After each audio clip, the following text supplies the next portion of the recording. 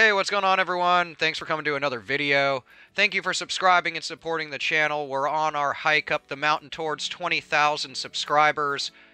And at that time, we'll be doing a really fun giveaway that I'm super psyched to do. It should only be a week or two before we're there, hopefully. So I really appreciate all the wonderful support over the last couple years, but that's neither here nor there right now. We are back to a video where we're going to search through our pocket money, well, my pocket money, and look for things that are worth more than face value. What the heck am I talking about, you might be asking if you're new to the channel. Great question. You're starting off well. Being all studious like that, let me crack an egg of knowledge for you. In your everyday pocket money, whether it be coins or paper money, U.S. banknotes, it doesn't have to be U.S. currency. It can be any currency for that matter, or any coin. You can find things that are errors in those coins, or simply variety coins that are worth quite a bit of money, and this is also in relation to paper money as well.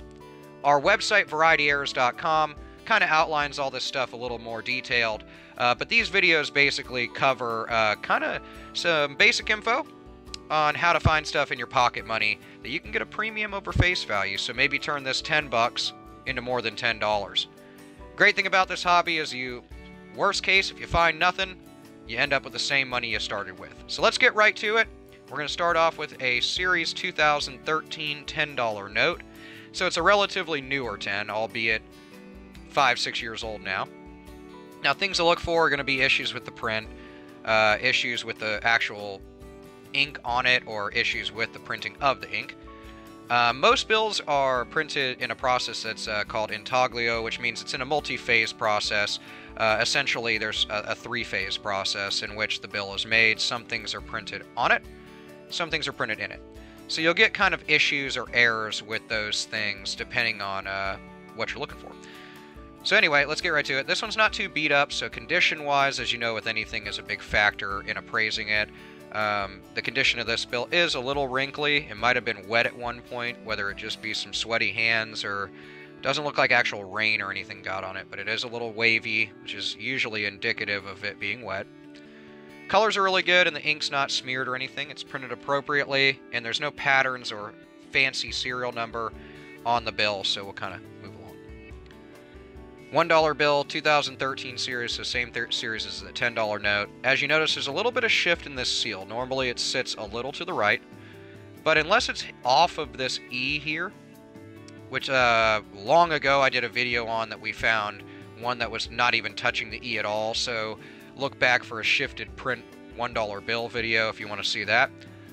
But that's something to look for. A little bit of over-inking here, but that's really common in this series, especially on $1 banknotes. And the back of the note doesn't have anything that's jumping out that's collectible.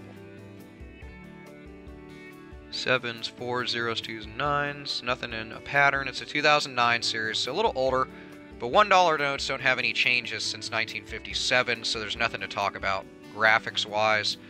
But I'm sure there will be a new rendition of the $1 note in the next coming years. I'll go a little quicker. I don't want to bore you with just unnecessary information on each of the same note. 2017, the only difference there is, of course, the signatures, but mainly this signature is in print. Stephen Nugent is the only person that's ever put his signature in print on a bill, which doesn't really make a difference in value or anything. It's just kind of odd. But then again, to each their own. That one was a lot better condition. It was a little more crisp. But nothing was on that bill. We have a little bit of extra ink up here, but one thing you will notice with a lot of bills in general, but on the $1 note, is you'll see a little blurring. Let's get it really close to the camera here. A little bit of blurring between the lettering on, let's say, Federal Reserve note, how that black bleeds over. That's just normal, and it's part of the printing process, so it's not an error.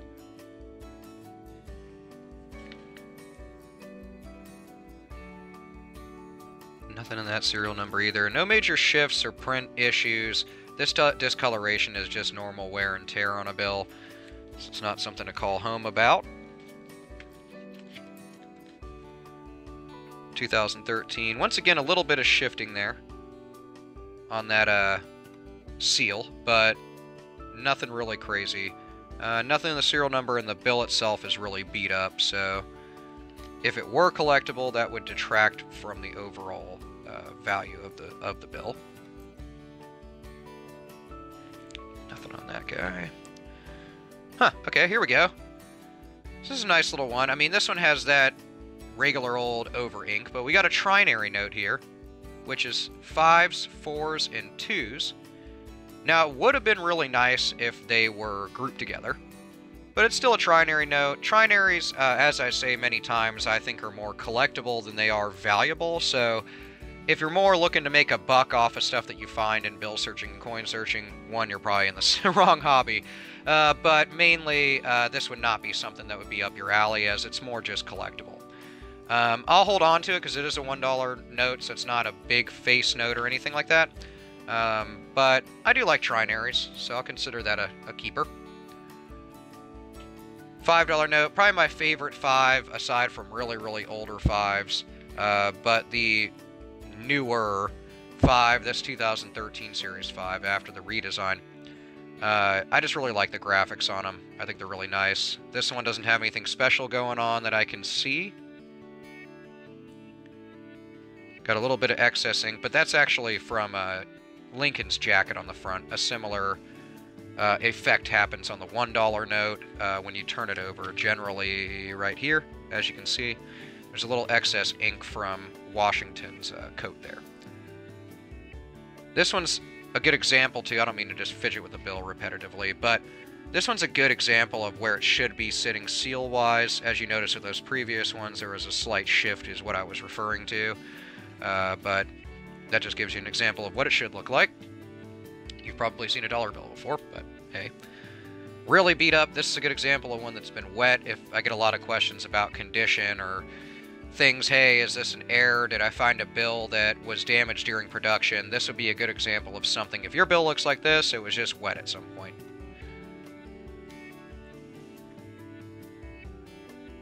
Almost a broken ladder. Well, a couple digits off. But anyway, 2013 really beat up. It's definitely seen its day. $1 banknotes have the shortest lifespan, since they're just handled so much more frequently than other denominations of U.S. Federal Reserve notes. Nothing there. Got kind of a smear going on, but from the coloration of it, that's just some sort of dirt or something that's on the bill, so I wouldn't say that that's anything collectible there. 13. This one's a lot brighter, although it's got a lot of press-throughs from ink and stuff, so this one I actually normally, you don't see as much of that ink coming through from the one written on the back there, but hey. And then it's actually got the normal press-through ink from Washington's coat there. Another thing you can look out for, I do point it out in a few videos, albeit I've only had it really in like one, is there's sometimes some major blurring around the lettering for 1776 that's in Roman numerals at the base of the pyramid here. Check out my video, I think it's from the latter end of last year, but that'll give you an example of something that has an issue on the Great Seal. This one's sitting a little bit high, but I get a lot of questions about miscuts or misaligned prints. As long as it's showing a border on it, it's in an acceptable range of printing and therefore is not an error. So just to kind of clarify that. Nothing really here. So far, just that trinary note. Nothing super stellar as far as this find so far. But hey, every bill search doesn't come up with something ridiculous. But we'll see in these last couple notes. I think it looks like we've got a couple different notes in there, so that's cool. Nothing so far. Give ourselves a $20 note.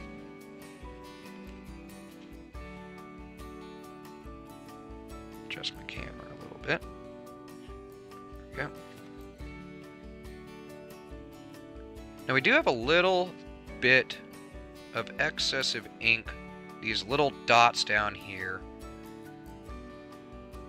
But the way a bill is printed on a sheet, it's quite common to get a couple little ink splatters. Now, if it was huge, like even dime-shaped or even smaller, I mean, a very prevalent one, or if it was a major smear on one of these accented portions of the bill or the seals, then that would definitely be an ink smear. But in this case, you know, especially this stuff up here that's more of like a marker or counterfeit pen.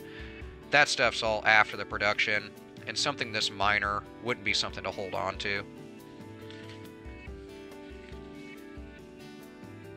2013 series, sitting nice right on the middle. Because this seal really should be hitting the inner portion of the center of the E. Nothing on the front there. Definitely folded up and discolored from use.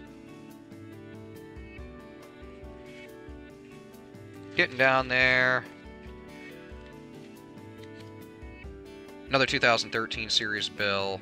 Sometimes you can get a little bit, I mean, when they change the design, there's a little bit more enhancement on the graphics and stuff, and you'll get this dotting here. You'll see that really prevalent on 5s from this series.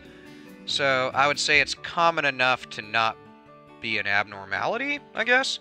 So that's just, you know, if you collect them, great, that's on you, but I wouldn't say they're worth more than $5 due to that minor little imperfection. Last two, a couple dollars, so we'll just kind of look at them at the same time. Nothing really there. I don't see anything jumping out. Like I said, that's just a press through from the writing here on the back for one. That "In God We Trust" is the only thing they've added to $1 notes since the 50s, so there's nothing to talk about as far as design. This just looks like a little bit of foreign whatever, an ink pen broke or something next to it.